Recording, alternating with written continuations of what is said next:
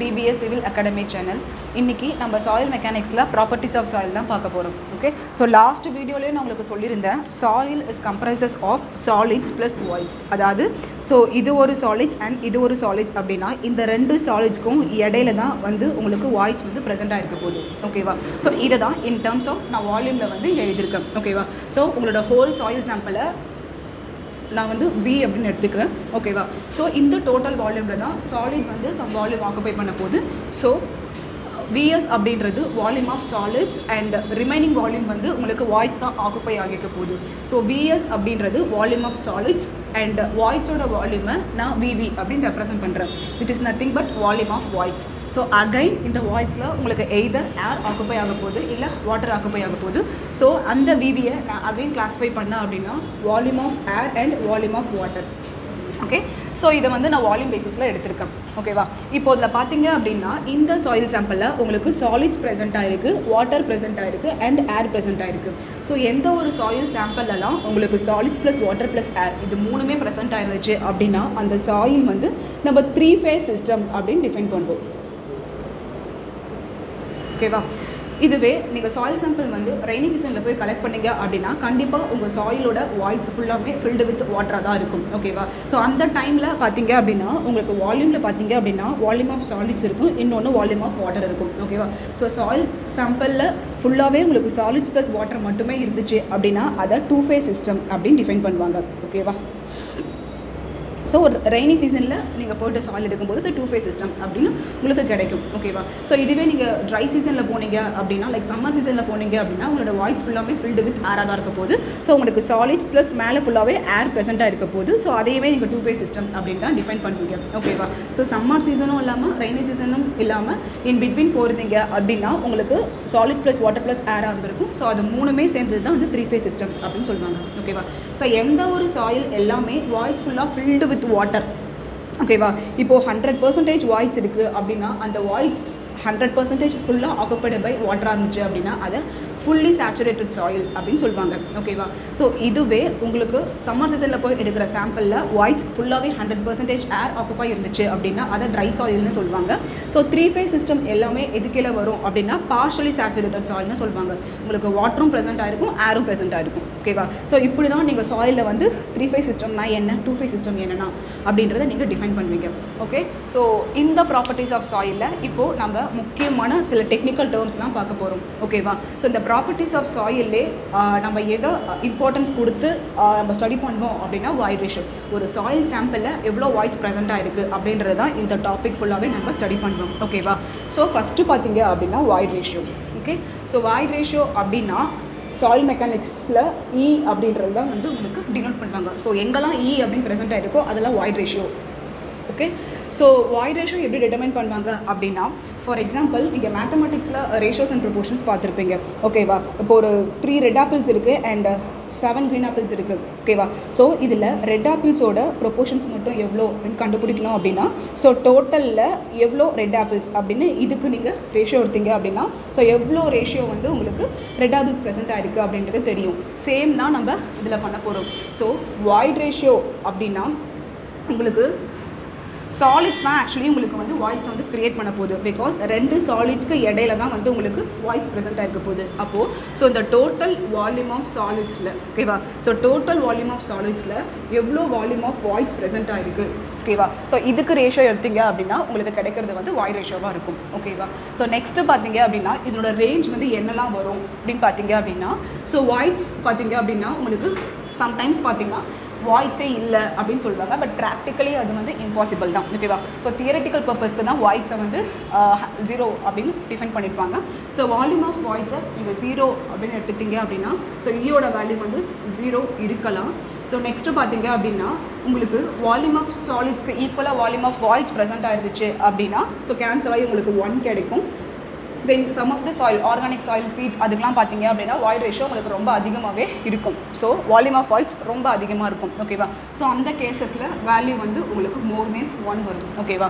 So voids ரேஷியோவோட range பார்த்தீங்க அப்படின்னா 0 1 and more than 1 வரைக்கும் இருக்கும் ஓகேவா ஸோ வாய்ட் ரேஷியோட வேல்யூ எப்போதுமே உங்களுக்கு நெகட்டிவில் கிடைக்காது ஸோ நெக்ஸ்ட்டு பார்த்தீங்க அப்படின்னா porosity ஓகே ஸோ porosityலையும் பார்த்தீங்க அப்படின்னா நம்ம வாய்ட்ஸை பற்றி தான் டிஃபைன் பண்ணுவோம் வாய்ட்ஸ் எவ்வளோ அப்படின்றத கண்டுபிடிப்போம் இதில் பார்த்தீங்க அப்படின்னா சேம் உங்களுடைய டோட்டல் வால்யூம் ஆஃப் சாயில் சாம்பிளில் எவ்வளோ வால்யூம் ஆஃப் வாய்ட்ஸ் இருக்குது அப்படின்னு டிட்டர்மைன் பண்ணிங்க அப்படின்னா அதை porosity சொல்லுவாங்க விச் இஸ் நத்திங் பட் இந்த டோட்டல் வால்யூம்குள்ளே உங்களுக்கு டோட்டல் வால்யூமில் வால்யூம் ஆஃப் சாலிட்ஸும் வரும் வால்யூம் ஆஃப் வாய்ட்ஸும் வரும் ஸோ VS ப்ளஸ் VV ஓகேவா ஸோ இது பார்த்தீங்க அப்படின்னா உங்களுக்கு சாலிட்ஸில் எவ்வளோ வால்யூம் வந்து வாய்ட்ஸ் இருக்குது அப்படின்றத டிட்டர்மைன் பண்ணுவோம் இது பார்த்தீங்க அப்படின்னா தியரிட்டிக்கலி பார்த்தீங்க அப்படின்னா இம்பாசிபிள் உங்களால் டிட்டர்மைன் பண்ண முடியாது ஓகேவா ஸோ ப்ராக்டிக்கல் பர்பஸ்க்கு எல்லாமே வாய்ட்ஸை எப்படி டிட்டர்மைன் பண்ணுவாங்க அப்படின்னா porosity யூஸ் பண்ணி தான் கண்டுபிடிப்பாங்க ஸோ டோட்டல் வால்யூமில் எனக்கு எவ்வளோ வால்யூம் ஆஃப் வாய்ட்ஸ் அப்படின்னு டிஃபைன் பண்ணால் அதை porosity சொல்லுவாங்க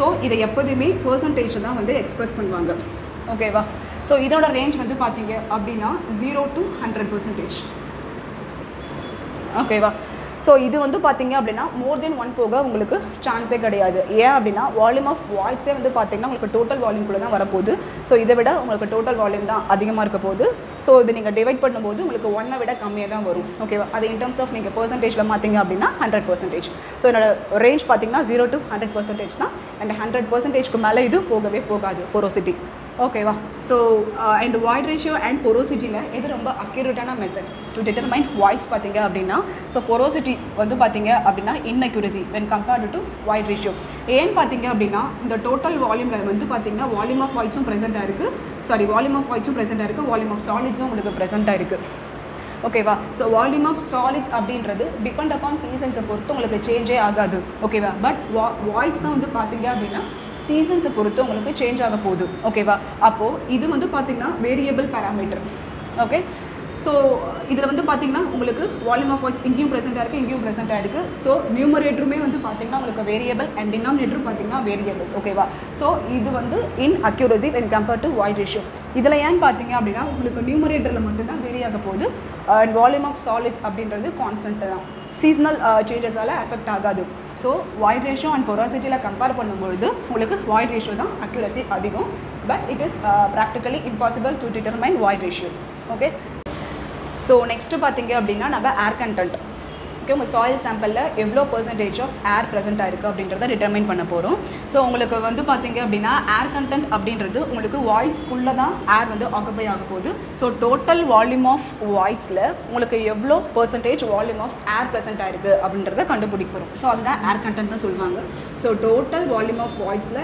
எவ்வளோ வால்யூம் ஆஃப் ஏர் இருக்குது இப்படி எக்ஸ்பிரஸ் பண்ணிங்கன்னா உங்களுக்கு கிடைக்கிறது வந்து ஏர் கண்டென்ட் ஓகே இது multiplied by 100% okay air content should be expressed in percentage இதனோட ரேஞ்ச் வந்து பார்த்தீங்க அப்படின்னா 0 to 100% குள்ள தான் உங்களுக்கு இருக்கும் 100%க்கு மேலே போகாது ஓகே ஸோ 0 எப்போ வரும் அப்படின்னா சப்போஸ் உங்களோட சாயில் ஃபுல்லாமே ஃபில்டு வித் வாட்டராக இருந்துச்சு அப்படின்னா கண்டிப்பாக உங்களுக்கு ஏர் ஆக்குபை ஆக போகிறதில்ல அந்த டைமில் பார்த்தீங்க அப்படின்னா ஏர் கண்டென்ட் வந்து உங்களுக்கு 0% இருக்கும் சப்போஸ் சம்மர் சீசனில் எடுக்கிற சாம்பிள் பார்த்தீங்க அப்படின்னா உங்களோட வாய்ஸ் ஃபுல்லாகவே ஃபில்டு வித் ஏராக இருக்க போது அங்கே வாட்டரே இருக்காது அப்போது வால்யூம் ஆஃப் வாய்ஸ் ஃபுல்லாமே உங்களுக்கு வால்யூம் ஆஃப் ஏராக தான் இருக்கும் ஸோ அதை கேன்சல் பண்ணிங்கன்னா 1 and multiplied by 100 equal to 100%.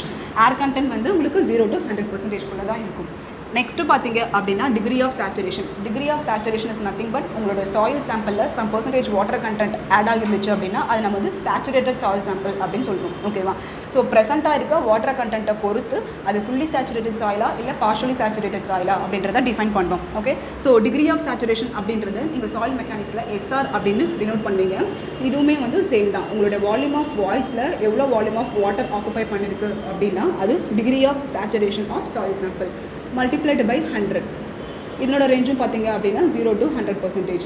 Suppose உங்களோட சாயில் சாம்பிள் ஃபுல்லாக ஃபில்டு வித் ஏராக இருந்துச்சு அப்படின்னா உங்கள் வாட்டரே இருக்க போகிறதில்ல. ஸோ அந்த சாயில் சாம்பிளோட டிகிரி ஆஃப் சேச்சுரேஷன் 0% அப்படின்னு டிஃபைன் பண்ணுவீங்க.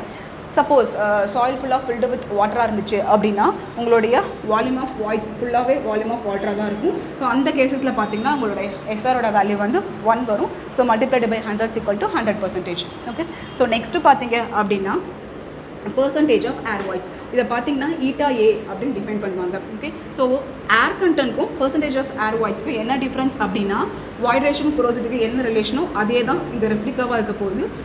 Total வால்யூம்க்கு volume of voids express பண்ணால் போரோசிட்டி. இதுவே சாலிட்ஸ்க்கு மட்டும் நீங்கள் வாய்ட்ஸ் எக்ஸ்பிரஸ் பண்ணிங்கன்னா அது வாய்ட் ரேஷியோ அப்படின்னு சொல்லுவாங்க. சேம் உங்களோட டோட்டல் வால்யூமில் வால்யூம் ஆஃப் ஏர் எவ்வளோன்னு எக்ஸ்பிரஸ் பண்ணிங்க அப்படின்னா உங்களுக்கு கிடைக்கிறது பர்சன்டேஜ் ஆஃப் ஏர் வாய்ட்ஸ். இதனோட ரேஞ்சும் பார்த்தீங்க அப்படின்னா 0 to 100%. ஓகே, ஸோ இது எல்லாமே வந்து பார்த்தீங்க அப்படின்னா இம்பார்ட்டண்ட்டான technical terms defined in properties of soil.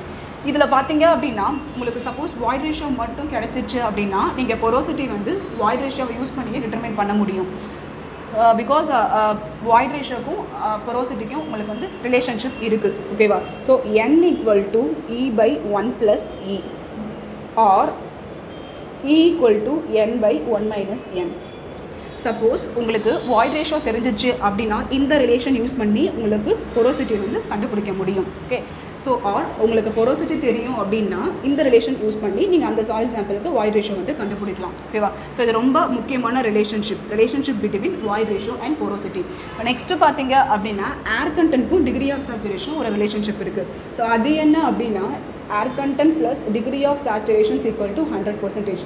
உங்களோட வாய்ஸ் மொத்தமே வந்து 100% தான். ஓகே, அதில் வந்து உங்களுக்கு ஏர் சம் பர்சன்டேஜ் ஆக்குபை ஆக போகுது, degree of saturation some percentage occupy ஆக போகுது.